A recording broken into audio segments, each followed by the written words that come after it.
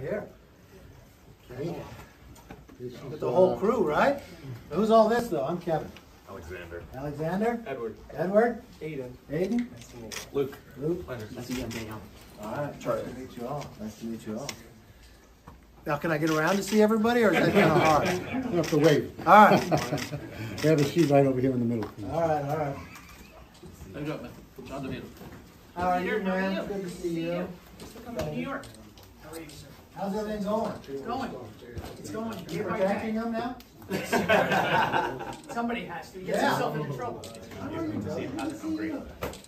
George, good to see you. Hey, how are you? Good to see you. again.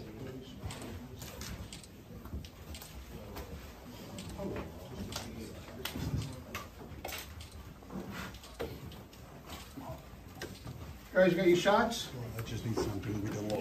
Oh, this is specifically. Specifically for Nicole.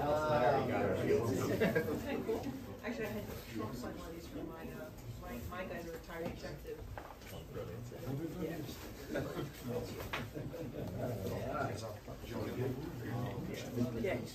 Thank you.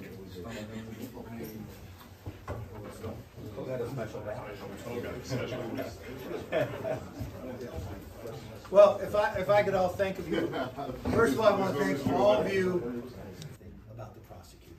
I just saw a Republican governor in Florida do something about it. I think others will.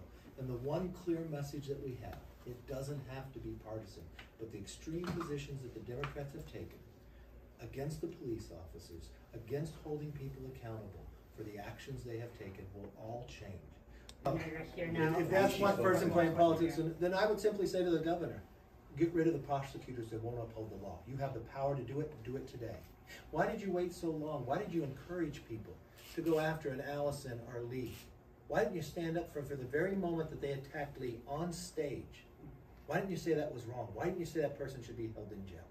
Why did you wait till the press comes? Why did we have to wait for her to act when we're sitting here with the police officers having a roundtable discussion? Why isn't she here? She's the one playing politics. I never mentioned her name. I came to sit down with police officers to learn. How do we make the streets grown a backbone and is ready to stand up to the NRA? Is that the Manhattan Borough? Is that the Manhattan Borough president that, as a city council member, voted to cut $1 billion from the NYPD? Is that the same Manhattan Borough president? I think that may be. Did you have something else? I think it is. No, I mean, listen, That's the answer. The leader has come down to hear directly from law enforcement, and to your point, Eric Adams is calling for change from Governor Kathy Hochul. Here, I got you. I know you gotta go. Button up. Does that work? Good. Thanks, guys. Yeah, hey, it was fantastic. Thank you for coming.